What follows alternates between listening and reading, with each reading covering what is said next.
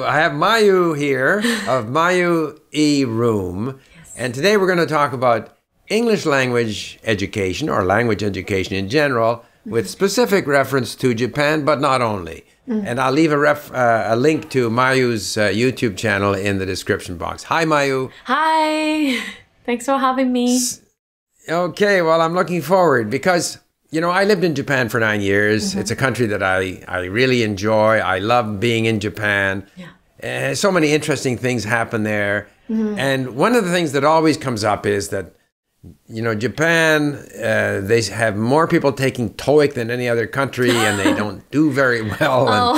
And I'd like to talk to you about this because you speak such excellent English. Thank you. And you not only have learned English, and I gather you're learning Spanish, and you also studied at Middlebury College in the United States, language acquisition and so forth. So tell me, why is it you think that Japanese people seem to have more difficulty with English than, I mean, geographically, I can understand it too, but what are some of the problems? Let's put it this way. What are some of the problems with English language education in Japan? I think we are actually not so bad at English, like on paper. As in, like, we are good at reading and writing, I think, relatively. But for listening and speaking, it's very difficult for us because we have literally zero opportunity in Japan to listen to real English. And we have, like, we don't have any reasons to speak English outside of the classrooms. And the only, like, reason we study English is because we need that knowledge for the exams to you know, enter university. And also, I think we are told, like, there is right and wrong in a lot of things. So, like, if our pronunciation or grammar isn't good enough, we are not really, like, people are going to be judgmental. That's what we think, like, deep down. Right. And that's not just language education. That's, like, instilled in our education, like, even in the family, I think.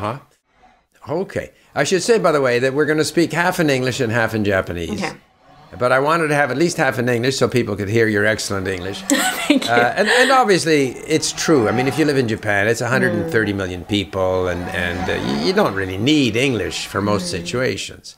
And yet, at some level in Japan, I mean, if I go to a bookstore in Japan, I go to the language section, and all the books, there's so many books on learning English, so many books on TOEIC, so there is a lot of interest in it. And there's a lot of like, online platforms that you can learn English now that after COVID started, it has expanded a lot because people had so much more time at home and they wanted to start something new. They maybe wanted to prepare themselves to study or work abroad. So yeah, there's a lot of resources, yet we still struggle to acquire the language. Now, you went to Middlebury College. Yeah. So first of all, that would be, you know, obviously, I had the same experience when I went to live in France as a 19-year-old. When we, as a student, go to another country, a different culture, different language, it's a wonderful experience. Yeah. But you studied language acquisition, I think, amongst other things. And what did you learn in Middlebury College that was different from how languages are taught in Japan? Okay, I think one of the most interesting things was I took Spanish at Middlebury, and I also took Spanish in Japan, and there was a huge difference. In Japan, it was more focused on, like, how much vocabulary do you know? How like, a lot of, like, you know, these, like, encontrar, encontró, encontrole, encontramos, like, a lot of that in Japan. Right. But in conjugations, yes, conjugations. But in Middlebury, we were forced to speak the language in every single class, and we also had to read a lot. Like, it was above my level. The books were like, I couldn't read them, but we had to. Right. It was so difficult because that's good. Yeah, I had my dictionary like next to me all the time, and I was like, okay, I don't know this word, and like I don't know anything. So it was like much harder than my level. So and but yeah. And we also had to like present in Spanish. Like we had to make a presentation in Spanish that wasn't anything like what I learned in Japan. Right. But one thing you said, the Japanese people can all read well, but how common is it in Japan for people to read novels in English? A full novel? Why do we not do that? No, I'm saying, do people do that? Is that common that people would read novels in English? No, I think, well, when I discuss some like similar things with my friend from America, he says, like, why, he asks me, like, why do you not read books, but you learn, even in Japanese, we don't really read, like, the whole books, like, that's, like, ancient books, or, like, like, kobun no hon, or something. Right, yeah. And in the U.S., when I also studied in high school in the U.S., we had to read a lot of literature, or, like, a lot of, like Great Gatsby, Catcher in the Rye or something. And I never had that experience in Japan. We would read like an excerpt from the books, but not the whole thing. So we would just like read the summary of the books and like pretend that we understand. So I'm a great believer in reading books. I'm a great believer in reading books. Every language I've learned, when I can read a book from cover to cover, that's a major achievement. And I often hear people say, I can read so well, but what do you read? You read newspaper articles. Read a book, people who read well. And that's part of what's in Link, because with Link, you can actually, you don't have to keep on looking words up in the dictionary. You can actually look them up, and they, you develop, lists of words and how many words you've learned and stuff. The whole function, I think, reading is underestimated. And not just reading short articles, but actually reading books, I think is very important in terms of getting the language into your brain. But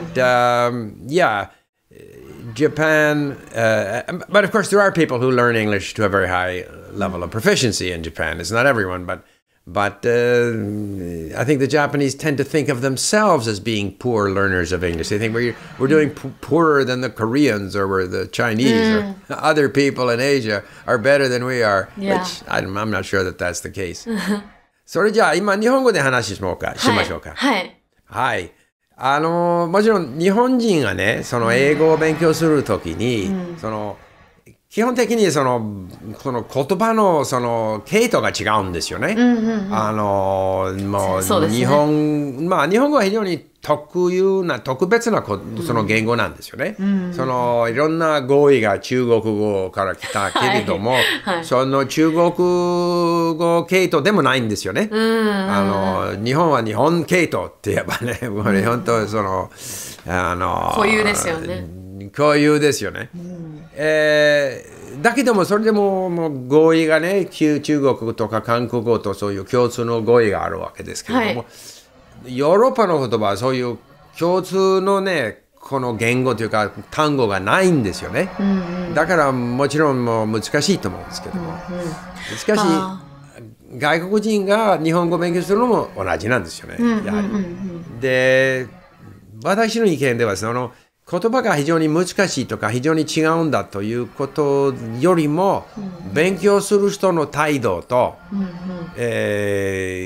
その活動、活躍、それがもっと大切ですよ。客観的に日本が難しいとか難しくないとかそういうことじゃなくて、本人が勉強したいから、日本語は面白いから、あるいは日本人が英語は面白いから、そして毎日たくさん読んだり聞いたりするからね、それはもう言葉の難しさよりも、もっと、大切なファクターだと思うんですよ。どう思いますか？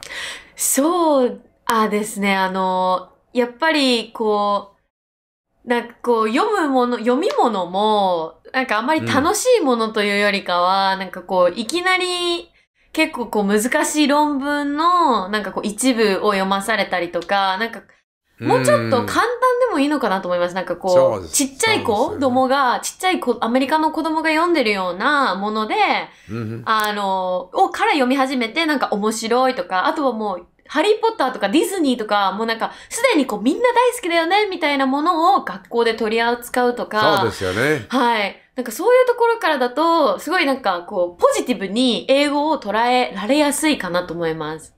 今は結構難しい。はい。同感ですね。確かに、ハリー・ポッターがね、その英語の教育においてね、非常に大きな貢献したと思うんですよ。ハリー・ポッターがね。はいはい。しかし、さっきおっしゃったように、The Catcher in the Rye っていうのはそんなに難しい本でもないでしょ。そうですね。読みやすかったと思います。そうですよね。そういうような本をね、まあ、好き嫌いがあるけれども、楽しい。何も古文とか、何百年前のあれを読むよりも、現代的なその文、ね、そうですね。OK。で、しかし日本人の中ではですね、英語っていうのはあくまで勉強しないといけないっていう、そういう、義務だと、そういうようなものでしょうね。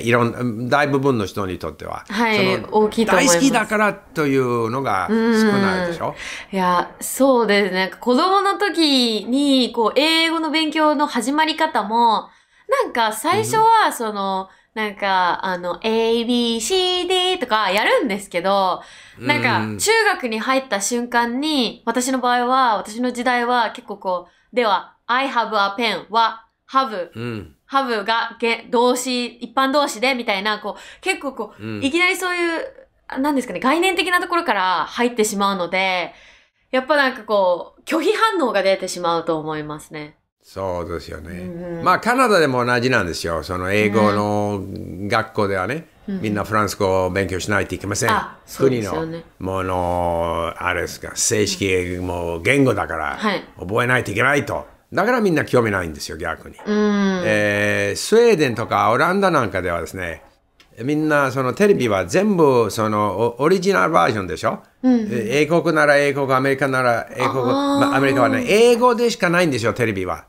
何もそのダビングはないんですよね。だから若い子がね、小さい子供が5、6歳、7歳、学校入ったらね、もうすでにこの英語というのは割と馴染みがあるんですよね。それは大きなファクターですよね。もし最初のぶつけ本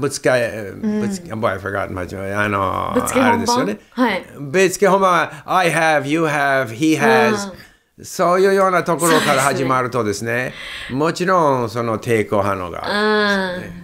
そうです。だからもっと柔らかいやり方でやらないといけないですね。はい。なんか私は、なんか実はこう、ちっちゃい時に英語劇をやってて、なんか意味はわかんなかったんですけど、weather is fine とか言ってなんか歌ってたんですよ。で、なんか、全然意味わかんないけど、まあ、今考えたらなんか天気がいい時ってわかるんですけど、それでもなんかこう、このお歌はなんか日本語と違ってなんか楽しいなーって思って、からこう中学に入れたので、なんか、これはこのルールに基づいてやってる、なんかこう、言語なんだっていう、後からこう楽しいものの追加のルールみたいな感じだったので、私はこうすんなりと、全然抵抗感なくいけたっていうのがあるので、そういう楽しい入り方、もっとした方がいいかもしれないですね。そうですね。楽しい入り方が大切です。言葉の勉強というのは楽しくないと、なかなかうまくいかないと思います。そうですね。続かない。そういうところで、今日はね、まず、我々の今のビデオ、見てらっしゃる方ではね、その英語、まゆさんのチャンネルでやはり英語、日本人に対する英語および言葉の勉強についてのいろんなアドバイスとか、そのコツとか、いろんな、あれですよ、資料もね、与えてるわけです。だから、ディスクリプションボックスにリンクもありますから、ありがとうございます。それとまた、我々の今のビデオを見てる日本語を勉強してるまた外国人もある、日本人でない人もいるから、全部その多分我々のディスカッションの日本語の部分をね、リンクの中に一つのレッスンとして載せましょうか。そして皆さん、その日本語を勉強している人たちはそれをまた、使って、それぞれ、日本語の、その進歩につながればいいと思います。どうも、まゆさん、忙しいところ、こちらこそ本当にどうもありがとうございました。ありがとうございました。ありがとうございました。はい、ありがとうございました。さよなら。